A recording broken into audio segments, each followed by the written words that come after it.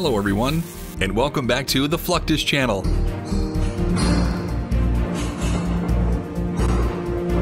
Aircraft carriers demand meticulous maintenance to maintain their operational capabilities.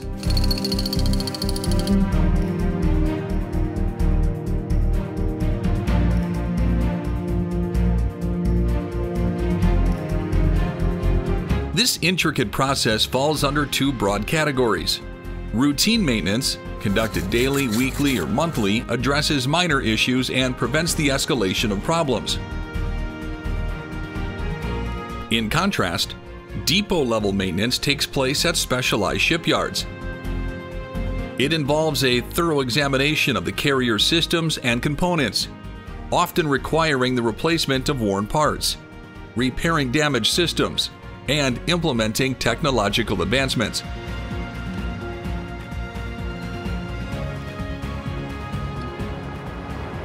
Dry-docked aircraft carrier maintenance is a crucial aspect of ensuring these massive warships like the Enterprise remain operational and combat-ready.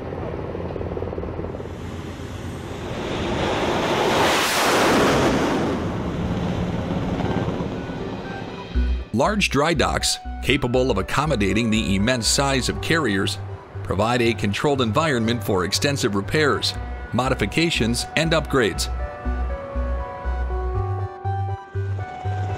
Prior to entering the dry dock, the aircraft carrier undergoes a thorough preparation process, including defueling, equipment removal, hull cleaning, and tugboat assistance to position the boat in the dry dock.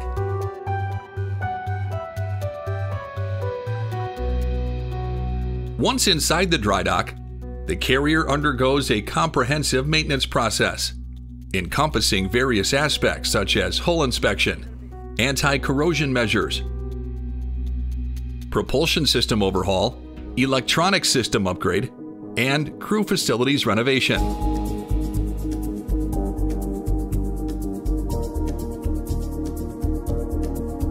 During routine dry dock maintenance periods, Nimitz-class carrier propellers undergo comprehensive overhauls involving a complete disassembly of the propellers, followed by thorough cleaning, inspection, and repair or replacement of worn or damaged parts.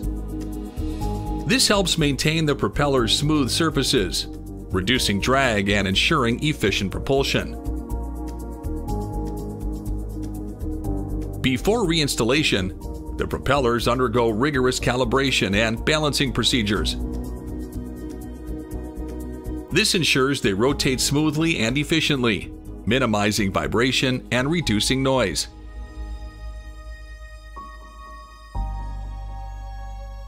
Aircraft carrier painting is a critical aspect of maintaining these massive warships' operational capabilities.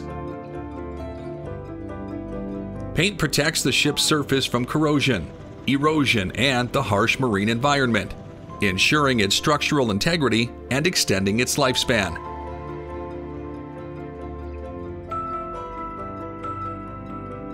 Sensitive areas such as electrical components and control surfaces are masked off to prevent paint from entering and causing damage. The base coat, typically a primer or anti-corrosion paint, is applied to provide a solid foundation for the top coat, determining the ship's color scheme.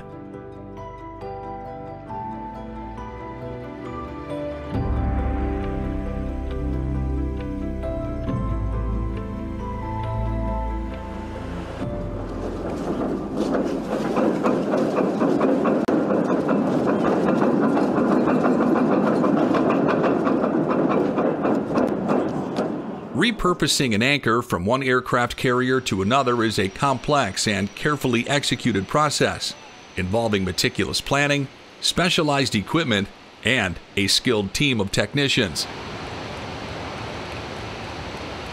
The anchor is prepared for installation by applying anti-corrosion coatings and paint to protect it from the marine environment. This includes applying a base coat, multiple top coats, and anti-fouling paint. Specialized equipment is used to collect and dispose of overspray, preventing environmental contamination.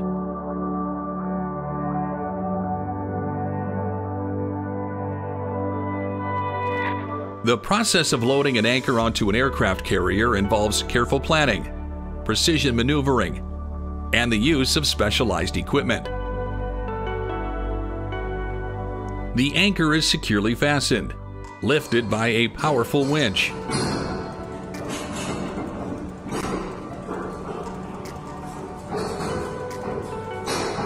Aligned with the anchor hawse pipe, and attached to the anchor chain and hull using shackles and pins. And now, as we raise the port anchor today, we're actually operating our equipment for the first time in a year. And that's really great for us as a crew as we become more operational. The fact that these anchors came off of a ship that was my first carrier, my first tour, is sort of great.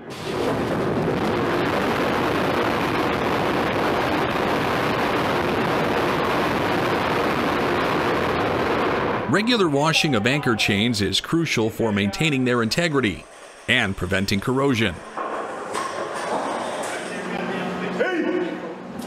Two primary methods are commonly used for washing anchor chains. Either using high-pressure water jets to blast away debris from the chain links, or a method using specialized chemicals to dissolve barnacles and marine growth. A clean anchor chain is then deployed through the hawse pipe, a cylindrical opening in the hull, and the anchor is lowered into the water. Rope heaving is a technique commonly used in maritime operations to transfer objects between ships or to shore. It involves using a long, light rope with a weighted end and a throwing stick or pole to effectively aim and throw the rope, ensuring it lands accurately and securely on the target. The rope is then retrieved by tying it to a secure anchor point, grasping the marker buoy and slowly reeling it in.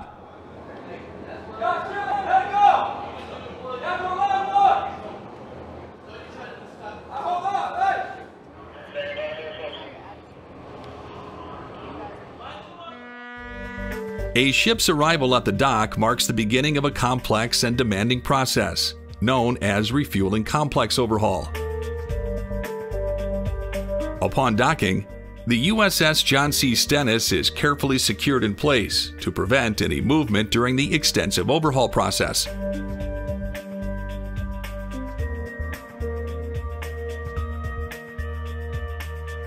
The ship's crew meticulously decommissions and removes all aircraft from the flight deck, allowing for access to the lower levels of the ship.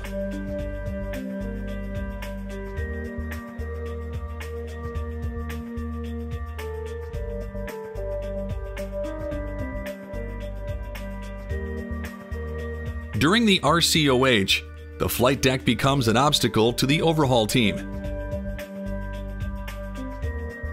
To facilitate access to the lower levels, the flight deck is meticulously removed piece by piece.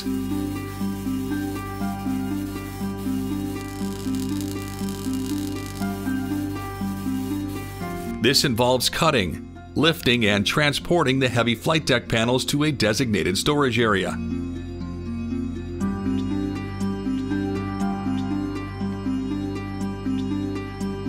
Removing the rudder, a massive 48-ton component, is a crucial step in the RCOH process, allowing the overhaul team to access and work on critical systems below the waterline. If necessary, the rudder assembly is carefully separated from the ship's hull using hydraulic cutting tools and precise maneuvering. The team maintains strict control over the separation process to ensure the rudder remains intact and undamaged.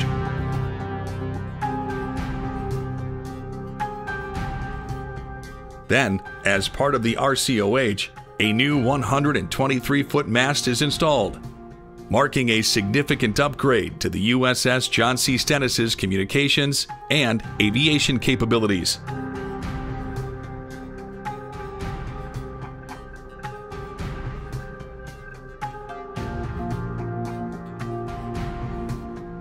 The 50-ton aft end section, including bulkhead and deck sections, is removed to accommodate such a component.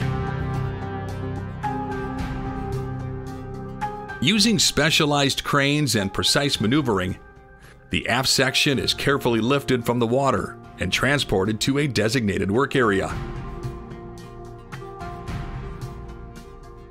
The operation involves carefully disassembling the section and ensuring the structural integrity of the remaining hull. The sponson unit, a critical component of the USS John C. Stennis's hull, provides essential support for various systems and functions, including mounting weaponry.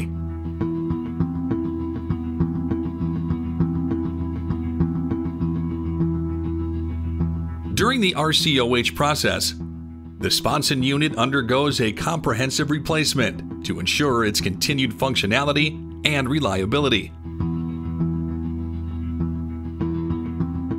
In preparation for the new sponson unit's installation, the designated mounting point on the ship's hull is carefully prepared. The surrounding area is decontaminated to maintain cleanliness and prevent contamination of the new unit.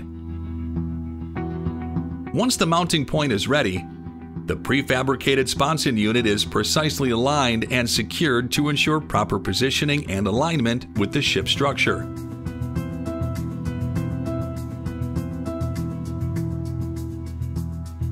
The 16-ton upper-level portion of the USS John C. Stennis is lifted using a specialized lift system designed to handle heavy loads and ensure precise positioning.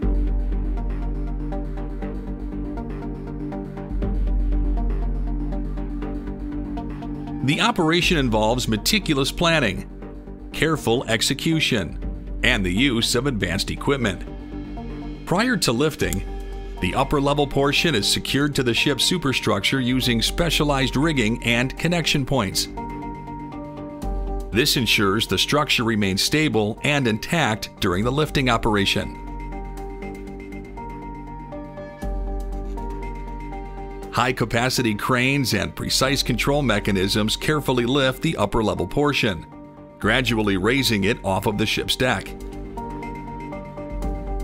Once the upper-level portion reaches the designated mounting point, it is carefully secured using high-strength bolts and specialized anchoring mechanisms. Then, the new 81.9-ton radar tower is lifted and installed using the same specialized lift system employed for the upper-level portion.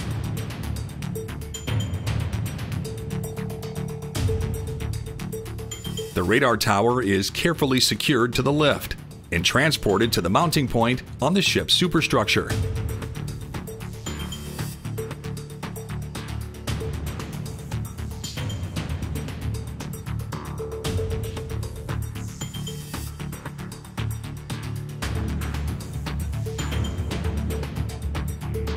The removal of the propellers on USS John C. Stennis for the ship's RCOH required a delicate and precise operation.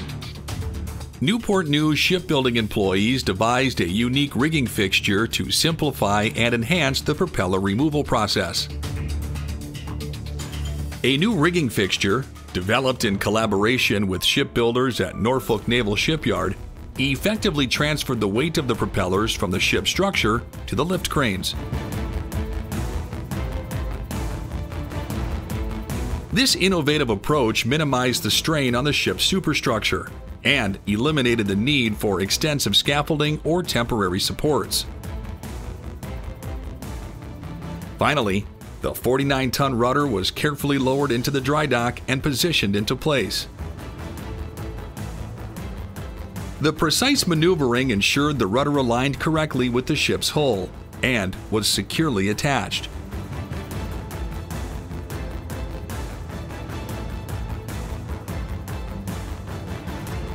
The 27-foot-long rudder stock, weighing approximately 20 tons, was then carefully lowered into the dry dock through various layers of the aircraft carrier.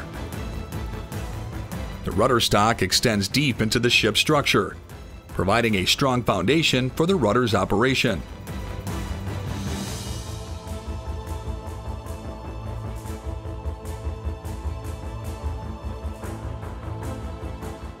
Ultimately, This journey of a comprehensive overhaul every 25 years is to ensure the continued operational readiness and effectiveness of aircraft carriers and critical naval vessels. Not only does it involve meticulous inspections and repairs, but it also modernizes various systems and components, extending the lifespan of the carriers and, realistically, enhancing their capabilities for another 25 years.